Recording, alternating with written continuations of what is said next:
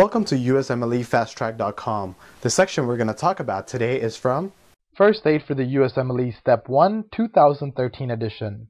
Page 567, Rapid Review. What is measles? Measles is an infection of the respiratory system caused by a virus, specifically paramyxovirus of the genus morbillivirus. What are the classic clinical presentations seen in measles?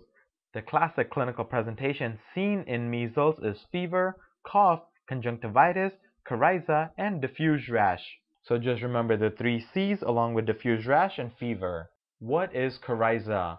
Coryza is a word that describes the symptoms of a cold. It describes the inflammation of the mucous membrane lining the nasal cavity, which usually gives rise to symptoms of nasal congestion and loss of smell, amongst other symptoms.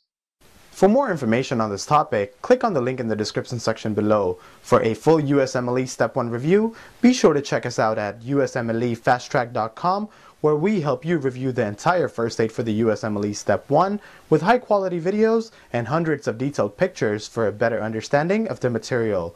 So to learn from the best USMLE review book, be sure to check us out at USMLEFasttrack.com.